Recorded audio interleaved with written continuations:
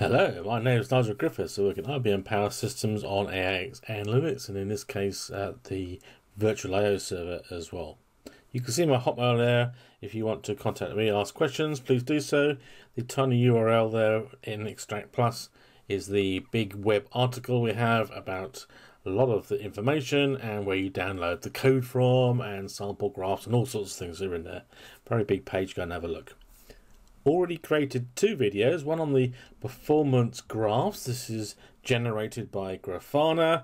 We now have 70, that's 70 graphs in there, and a whole bunch of single stats, which are things like numbers and configuration details on top of that. There's another video on data handling, so how the data is pulled out of the HMC, transformations we put in, what the data looks like when it's in InfluxDB, and then look at the actual stats, see what they are, where they're documented. Now then, we're going to look at the installation and setup of nextractplus. So here's my architectural diagram. We just sort of zoomed into it a bit in here. We can see the data is going to come off the HMC. On these bits in here, there's no changes required, which is really good. There's no agent involved in here to install. You must have fairly up-to-date operating systems, N or N-1. The same with the system firmware. That's the hypervisor has to be current. The virtual I/O server has to be 3 point something. At the moment it's 3.1. On the HMC we need a fairly new level of code, which is 940 or 950 when I'm making this video.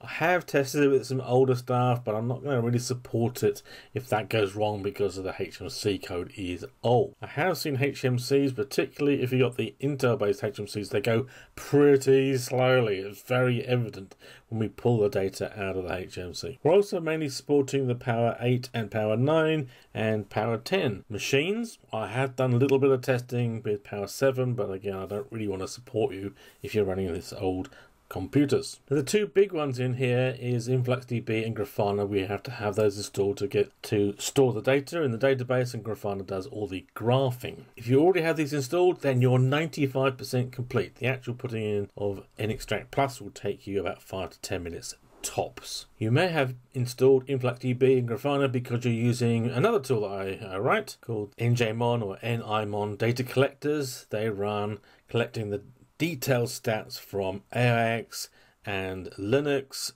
on any platform, including Power and the virtual I/O server. If you haven't, here's a 5-second view of what's going on in here. These are two vendors supplying open source software, so you can download it and compile it yourself if you want to. They also offer an enterprise version. It has some extra features, typically the HA and those sorts of things, backup and restores, and they offer full 24/7 support. You'd run that on your own computers in your computer room. The alternative is they both have cloud editions where they'll actually run it on the cloud. You don't get involved with any of the hardware at all.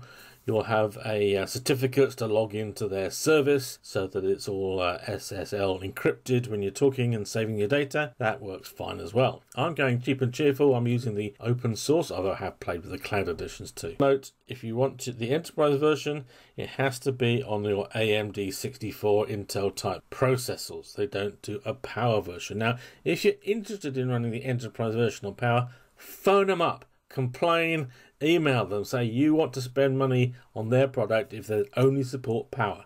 And if we get 24 people phoning up wanting to give them money, they may actually change that decision. Now, InfluxDB and Grafana will run happily on your Windows 10 or your Apple, Mac, and lots of other different computers. I regard these as personal computers and laptops and things.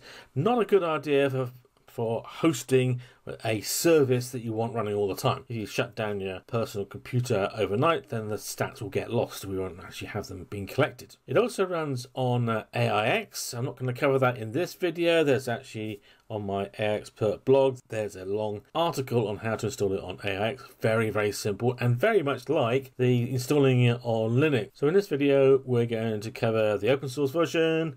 We're going to install it on Linux on AMD 64 and Linux on Power. That's where I tend to run it because I've got plenty of Power hardware in my computer room. Right then, Now don't blink, we're going to do this fast. Remember, all the details are in that main article where you download the code. So phase 1, HMCs, we've got to switch on the data collection. By default, it's switched off. You may have put it on for other reasons, but we definitely want to make sure it is on now for the servers you want to manage the performance. I recommend you start off with half a dozen or so, and then once you got the graphs working, maybe you want to switch them on for all the other ones too. So you log into the HMC, you click on the all systems in here, you select one you want. There's a little pie chart on each of these, and then you click on that, and if you get a 0 and it all grayed out, then it's off, it's not collecting. So you click on that button under data collection, do it firmly just once, and it can take a couple of minutes before it actually switches over and looks like this. I've done it on a different machine. It's got a nice green, and I think it has a 1 or an uppercase I or something, I don't know. That's on, and it's pretty obvious that it's collecting some stats because there's a whole bunch of stats coming out in here, which can be quite useful in its own right. Do that well before you actually want to start collecting the data and looking at the graphs. Right, next up, phase 2, InfluxDB. Very simple to install. So we have Linux on Power over here on the left, and Linux on AMD 64 or Intel over here. The only thing that's different in these two cases is where you get the download. Over here it's actually the Influx data, that's the company behind influxdatabase.com. You look in there, and when I actually made this video, it's at 1.84 blah blah blah. Over here, if you want the Power version, then the guys at Power DevOps, marvelous bunch of guys, they can put all sorts of things for our Power computers, and they have a little page called InfluxDB and have a list of all the downloads available there. Then you can see that it's the same on both cases. We're going to do a sudo yum local install of the package you just downloaded. Then you're going to use system control start influx database, enable it so that it comes up when you reboot, and then you can check the status. You get a whole lot of stuff out. It doesn't make much sense to me, but anyway, then you need to create a database within the database. It's just a sort of area inside the database to separate the different sorts of data you might have in here. You'd have a different database for njmon, for example. So we type in influx, that's the CLI for the influx database, create database and the name, and then exit.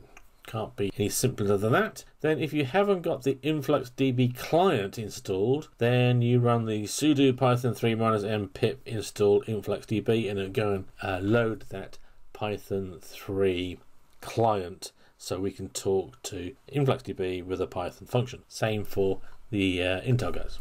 And on to phase 3, the nextractplus code itself.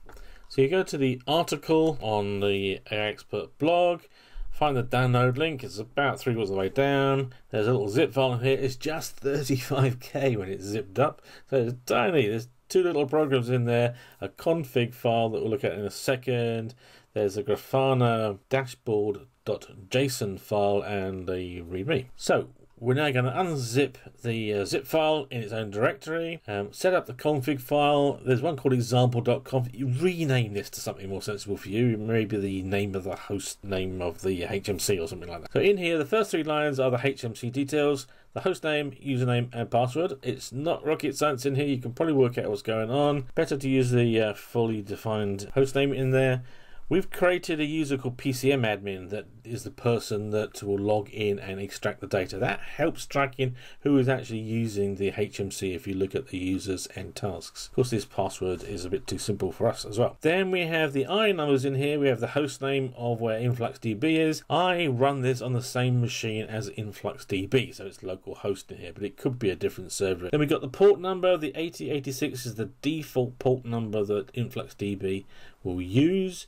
You can go to the InfluxDB configuration file and change that if you really want to. Then we have a username, a password, and remember we created a database inside InfluxDB, so it's the nextracts. This is telling xtractplus to put it into the right database inside InfluxDB. Right, once you set this up, edited this, you need these curly brackets. This is the name of the file at the top. So we're now going to run it. So just run it by hand and we can see the output coming out. It explains what's going on. And we have the nextractplus .py, that's Python, example.conf, or whatever you rename that file to. You'll output a couple of screens worth of things if you've got a handful of machines, and you can watch that run, make sure it runs cleanly, and then use crontab to run that hourly. Right then, on to phase 4. Now we've got hourly data coming into the InfluxDB. Let that run for a little while, and then we're going to set up Grafana to graph the new data. Now you're probably thinking, hang on, haven't we seen this before? But no, this is Grafana now instead of InfluxDB. Again, if we're using the Power computers, then we go to Power DevOps. Great guys. I actually met them at a Power Technical University last year or the year before. And I would have bought them a drink, but all the drinks are free. I really like these guys. They've really helped me out. Lots of stuff on this website. Lots of other tools as well. Okay, so again, we download them from either DevOps or the grafana.com. You see the DL, I think that means download. You follow your nose, and we've got a whole list of different platforms. Right, again, we can start it up, we enable it, so that on reboot, Grafana gets started again, and we can check the status. That's just a positive confirmation it's running. Then we're going to browse to the Grafana server. I use the same machine that I'm using InfluxDB in, but you don't have to. Then you log in with the colon 3000. That's the port number. You'll log in as admin. It's not has a password when you start up, so you can actually set the admin password at that point. And you'll go to create a data source, which is our InfluxDB. See the article for details. It's quite simple to do. Right then, one final thing. We've got our data, we've got our Grafana running, but we need some graphs. Well, in Grafana, it's called a dashboard. This is actually a JSON file for all the descriptions of what data you want to show, what sort of graph you want, what sort of colors they are, where to place it on the screen, and all this sort of thing. So where do you get that? Well, if you go to grafana.com, Grafana dashboards, scroll down the page, and there'll be like a search. It's actually called filter. So you type in there nextractplus, and so you'll find all the dashboards that have a name with nextractplus in it, and there's just one at the moment. Then you should find the ID number on that page if you click on that page. Then at the moment that's 13819. That may be different if we have multiple different graphs available. There's also a copy in that nextractplus zip file that we downloaded. The file name looks something like this.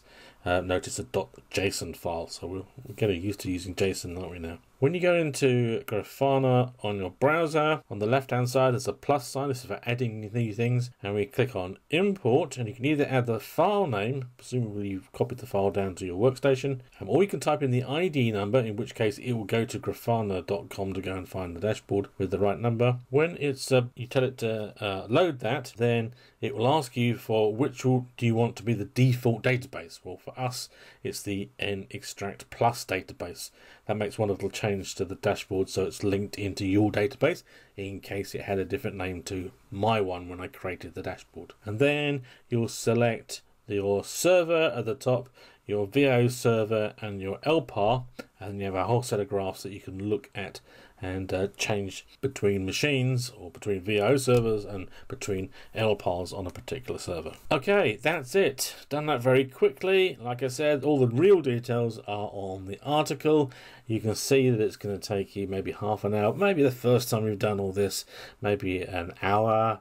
I've done it so many times I can do it really quickly, but it's not a big job, and the output is absolutely amazing. Hope you've enjoyed this video. Give me a thumbs up if you've enjoyed it or learned something. Good luck with your nextractplus. Don't forget my email address was at the start, and you're welcome to email me about nextractplus with problems or with ideas. Thank you for watching.